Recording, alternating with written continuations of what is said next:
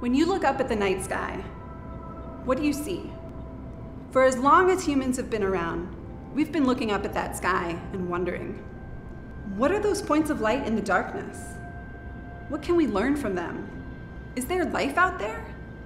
For thousands of years, the night sky has inspired dreamers and poets, sailors and shepherds.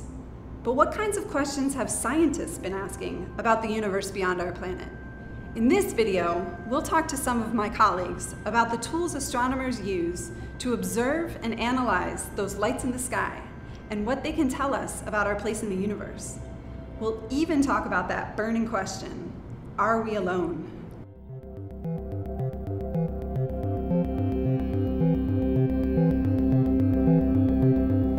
Telescopes are often the first things that come to mind when people think about how astronomers study the universe.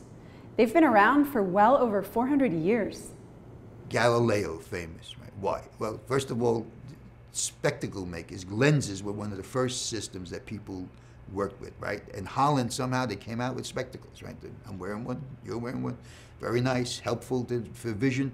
Somebody in Holland had the brilliant idea of taking, now some people on near side, some people are far side, he took the two different types of lenses, put together, and he made a telescope. Galileo found out about it.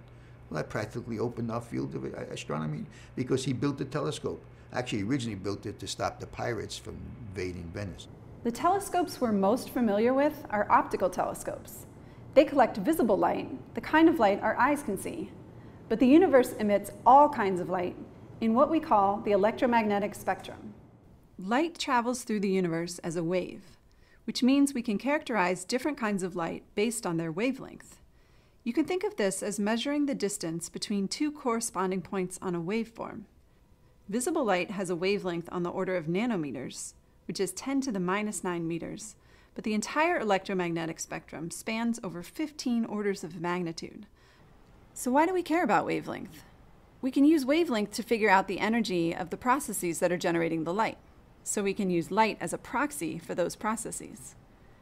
For example, infrared light is important to Emily Rice at the College of Staten Island, who studies brown dwarfs.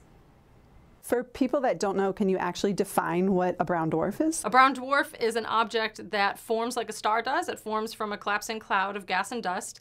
It spins, it condenses, it becomes round, but then it doesn't ever have enough mass to fuse hydrogen and helium in its core. But these brown dwarfs they seem like stars at first when they're first formed, but then they kind of cool and fade with time. So how do we actually see brown dwarfs if they're not shining like stars? Brown dwarfs, they do shine like stars a little bit. They don't produce their own energy, so they don't shine very brightly in visible light. But because they're cooler, they actually shine more brightly at longer wavelengths of light. So they shine pretty brightly in the infrared, and that's how they were actually discovered. They were postulated to exist about 50 years ago, but they weren't actually discovered until about 1995. The cool thing about the brown dwarfs is that they don't ever die.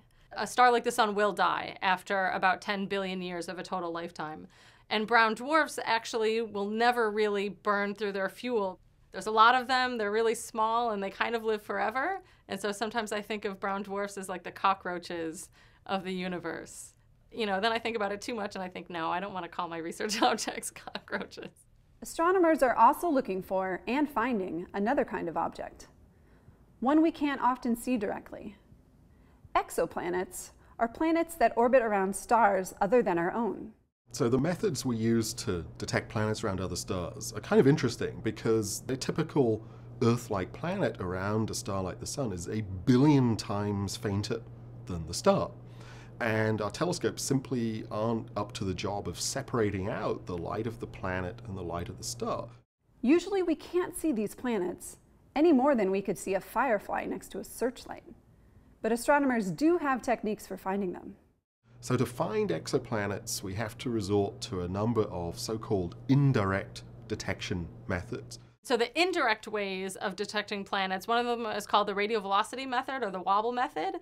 And what you're measuring in that case is the motion of the star towards or away from you. We can detect this motion because of something called the Doppler effect, which causes the wavelengths of light from a source moving towards us to be compressed or blue shifted, and the wavelengths of light from a source moving away from us to be stretched or red shifted. The same way the pitch of an ambulance, for example, of its siren, gets shifted if that ambulance is driving towards or away from you. You hear it as a higher pitch if it's driving towards you, and then you hear it as a lower pitch if it's driving away from you.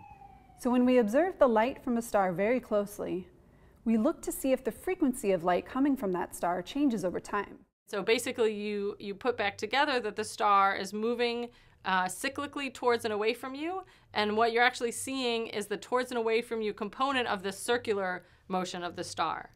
And you might think, well, why is that star moving in a circle? And the reason that the star is moving in a circle is actually because there's a planet orbiting it. So that's the first technique, the radial velocity technique, or I call it the wobble technique. And then there's another one that's called the transit technique, and sometimes I call it the wink technique. And I could try to wink on camera, but I'm not going to be very good at it. The wink technique is you're looking at the star, and if you happen to have a planetary system that's lined up directly edge-on with the star, as the planet passes in front of the star, the brightness of the star is going to dip a tiny little bit. A tiny, tiny, tiny little bit. Both of these techniques allow us to infer the presence of a planet and get a rough idea of its properties. But if we can use both techniques at the same time, we can learn even more. If you get really lucky and you can use both techniques for one star, then you can get the mass and you can get the radius of the planet, then you can get the density of the planet, and then you can maybe infer something about the bulk composition of the planet. And then you can figure out if it's a rocky planet, or if it's an iron planet, or if it's a gaseous planet, or if it's a water planet. But again, you're only figuring out kind of the average density of the whole planet, and there's a lot of uncertainty in that. So we know that there are other planets out there, and we even know a little bit about them. But there's still that pressing question. Could any of them have life? Why are we looking for life in the universe? Why do we care? Well, it's a good question. Obviously, on the one hand, it's a deeply, almost emotional question. Are we alone? Is there anybody else out there? But I think scientifically, certainly for me, one of the motivations is that to understand ourselves, to understand the origin of life here on Earth and what has happened here over the last 4 billion years, we may need another example. We need another sample set. Like any experiment, if you just do it once, it's very hard to figure out the fundamentals. You need more experiments. And so that's part of the motivation for me, is to find life in the universe also means to find out what happened here on Earth. And that's really interesting. What type of life are we looking for? The type of life that we're looking for in the universe, on the one hand, is the sort of life that we understand, which is the life here on Earth. But we have to be aware that that may be a very biased template. We don't know that the type of life here on Earth, the type of biochemistry, the type of evolutionary history that we've had here on Earth is going to be typical anywhere. So it's an open question, and so we have to be very careful to, on the one hand, look for things that we know, but be capable of spotting stuff that we really don't understand. And so how are you going about looking for life?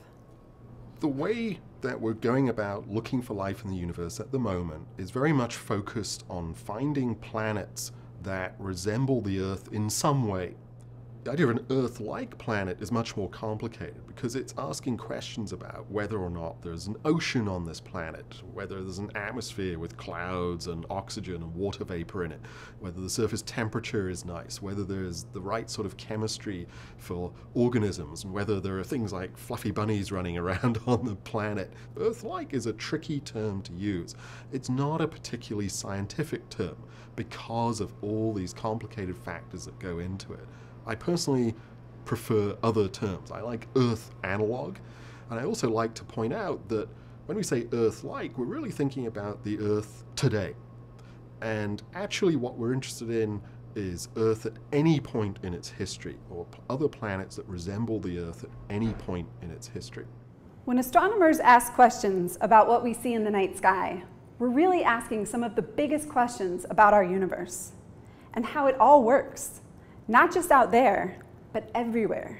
I think the most interesting thing about astronomy is that we can know anything about it at all. You know, for hundreds of years, we just made up stories about the night sky, like it was our religion, it was our mythology, and things like that. But now in the last several hundred years, we've actually figured out the science behind the universe and actually the physics and the chemistry. Everything that we can test here on Earth is the same. It's the same laws that govern the entire universe. We can drop a ball here and demonstrate gravity, and then we can use that same gravity to explain how galaxies form. Or, you know, we can look at a rainbow on Earth, and then we can use basically a measurement of a similar rainbow from an object that's hundreds or thousands of light years away to figure out that object's physical properties. It's just, you know, it's the same physics, the same chemistry behind everything, and it's real, it's testable, and it's knowable. And that just, thinking about that just constantly blows my mind.